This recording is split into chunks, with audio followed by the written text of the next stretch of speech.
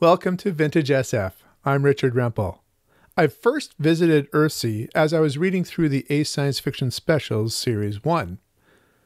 A Wizard of Earthsea by Ursula K. 1968. It has a beautiful Leo and Diane Dillon cover. If you want to learn more about that one, you can check out this review. I wasn't much of a fantasy reader, but I loved Ursula K. Le Guin's writing. I was so impressed by this novel that I decided I wanted to read the rest of the Earthsea stories. And of course, you know I love cover artists and really good livery in my books.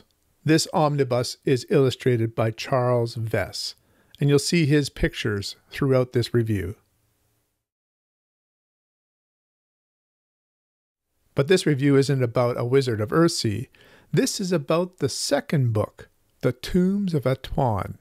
One of the things I really appreciate about Le Guin is that all of the books that I've read either in the Hainish universe or Hainish cycle or the Earthsea world, regardless of being sequels or part of a series, they read like a singleton, a standalone.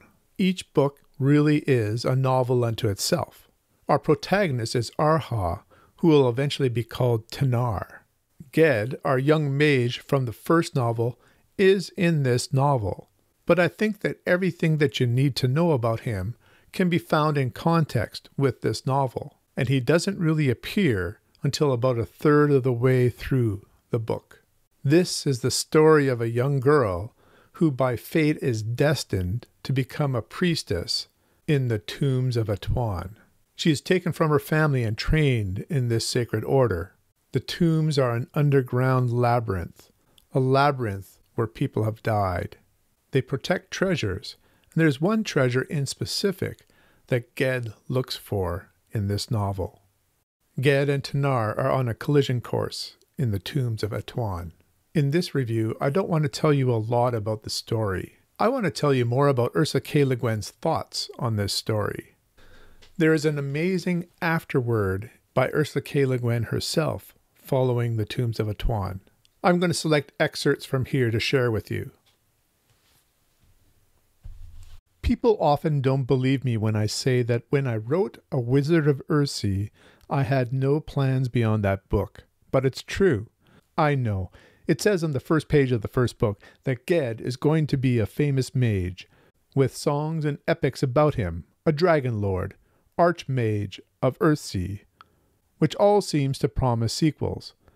But I just put that there so the reader would know this was a world where magic was powerful, where there were dragons, the world of fantasy.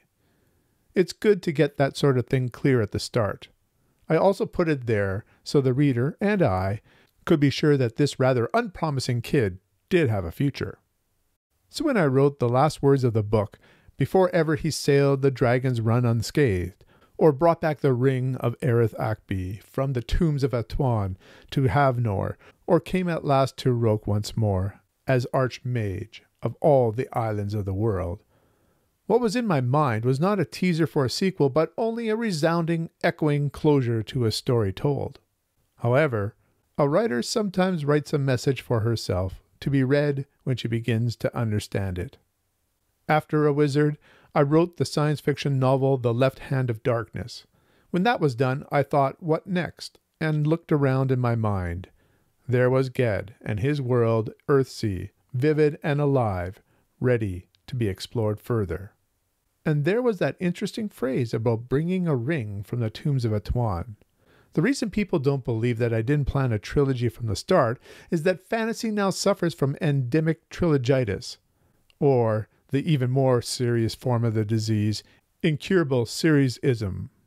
Tolkien's The Lord of the Rings is largely responsible for this epidemic, since its 6 books were printed in 3 volumes, a trilogy. I expect Earthsea is also to blame, although it ended up as 6 volumes too. But when I started the Tombs of Atuan, I saw it, as well as I can recall, simply as a sequel. And a change of gender. Ged would play a part in it, but the person whose story it was would be a girl. A girl who lived far from the cities of the archipelago, in a remote desert land. A girl who could not seek power as young Ged could, or find training in the use of it as he did, but who had power forced upon her. a girl whose name was not given to her by a kind teacher, but taken from her by a masked executioner. The boy Ged, offered wisdom, refused it through his own pride and willfulness. The girl Tanar, given the arbitrary power of a goddess, was taught nothing about living her life as a human being.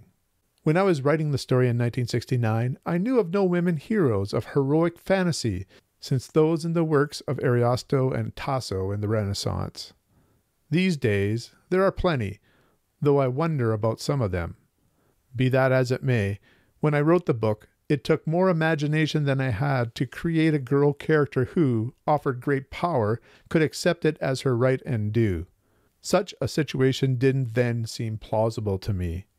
But since I was writing about the people who in most societies have not been given much power, women, it seemed perfectly plausible to place my heroine in a situation that led her to question the nature and value of power itself. The word power has two different meanings. There is power too: strength, gift, skill, art, the mastery of a craft, the authority of knowledge. And there is power over, rule, dominion, supremacy, might, mastery of slaves, authority over others. Ged was offered both kinds of power. Tanar was offered only one. What I love about Ursula K. Le Guin is that she brings dignity and voice to people and to ideas. Ideas that can combat bias and prejudice. To follow the left hand of darkness with the Tombs of Atuan is amazing. Le Guin gives voice to gender in a number of facets. She looks at personhood and the traps that we have in our cultures and societies, how we force people into molds, how we have unconscious bias in the way we treat others.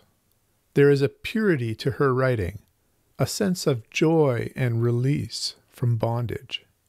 In reading Tanar's story, I found her destiny to be oppressive. I think Le Guin was speaking to all of us who find that the hand that we've been dealt in life confines us, suppresses us. Can Ged liberate Tanar? And what kind of liberation are we talking about? Ultimately, I think this novel is about deliverance from oppression, whether it is prescribed or self-imposed. I give The Tombs of Atuan 9 out of 10. Highly recommended. Let's give the last word to Ursula K. Le Guin. What my readers tell me about the Earthsea books, all of them, all 6 of them, particularly what young people tell me, or people who were young when they first read A Wizard of Earthsea or the first trilogy.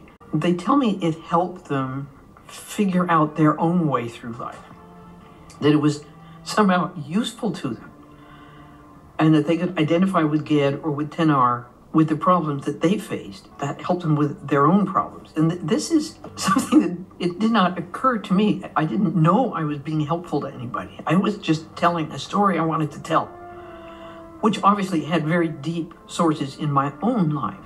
And so it is wonderful to be told by your readers that they love your book because when they read it, they needed it. And it kind of came to them like a friend. And that is a lovely thing to be told as a writer.